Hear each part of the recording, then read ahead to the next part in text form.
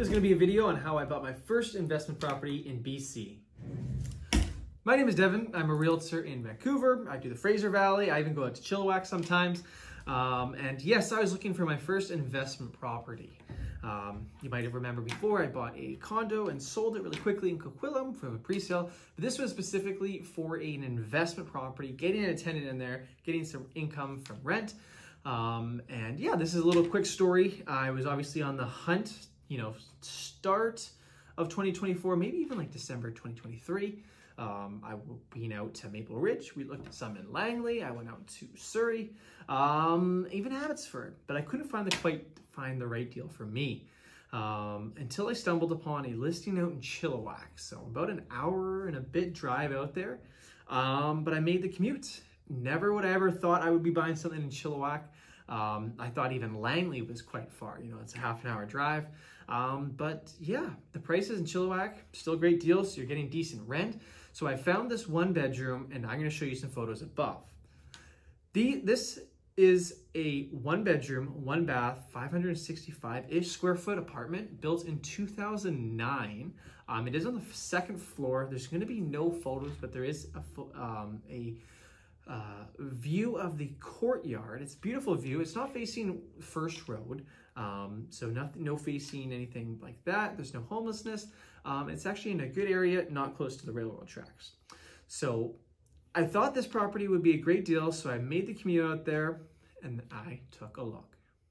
The property was tenanted, so it didn't show very well. The tenant wasn't like cleaning up beautifully for anyone to do a showing, so which is good because I was looking for that type of property. Obviously to get the best deal. Some things are not going to go super smooth and super clean and everything all fancy, so I know what I was getting myself into. Tenant ended up being really nice and anything, and they are paying market rent, so I was happy about that.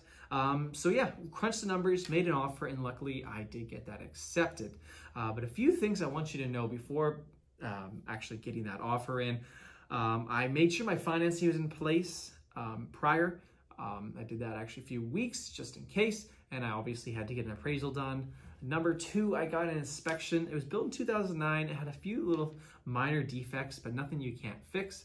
And number three, I read the strata documents. Obviously, you want to do that before. If there's any problems with the building, insurance, maybe even just reading through the minutes and you got some noisy neighbors above or below you, it's just good to know how the overall strata is doing.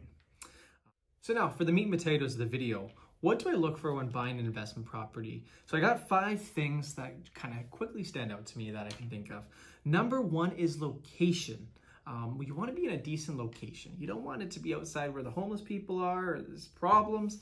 And you probably don't want to back on train tracks or anything like that, or even if like an area smells bad or higher crime. So you want to obviously pick a good location. Number two would be the rent price, especially if you were going to be buying as an investor. You want to know how much rent you're getting now, how much do you expect to get in the future. You also want to know how much of the rent covers your mortgage.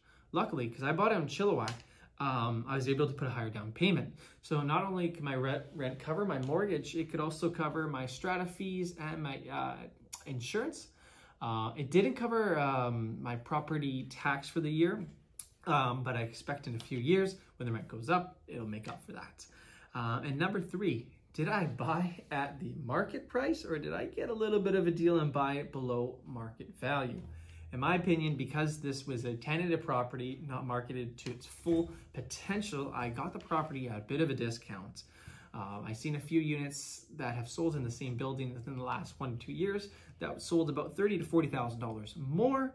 Of course, I did buy in January where there wasn't a lot of property on the market.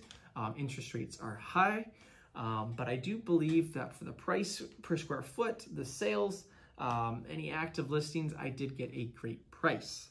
Number 4 is growth rate. Now, growth rate means a few different things. Number 1, it means investment rate. Like, how much do I think the property is going to go up in value each year or over a 5-10 year timeline? You want to have an idea. Number 2 is rent-wise. Are we able to grow our rent, potential income from the property? If it's rented for $1,500 and we're allowed to increase rent 3% next year, you want to know those numbers. And then a big one, obviously, is people-wise. are people moving to Chilliwack? And surprisingly, lots of people have been moving out from Vancouver, Greater Vancouver, out to the WAC, as I call it, just because rent and real estate is cheaper. So I do believe that the area itself is growing. Luckily got a property very close to District 1881, which is a very popular place right now in Chilliwack, really beautiful. But my last one is number 5, least important in my opinion, is interest rates.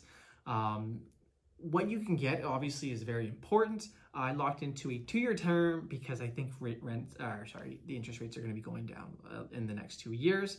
It will obviously impact the mortgage, so that's why I always say, buy the house and date the mortgage, date the term. So you want to make sure that you get a good piece of property and then worry about that mortgage afterwards and the rate, because you can always refinance.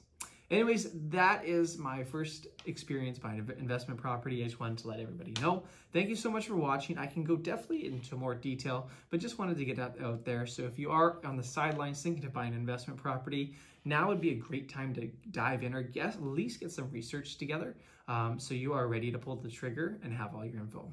Thank you.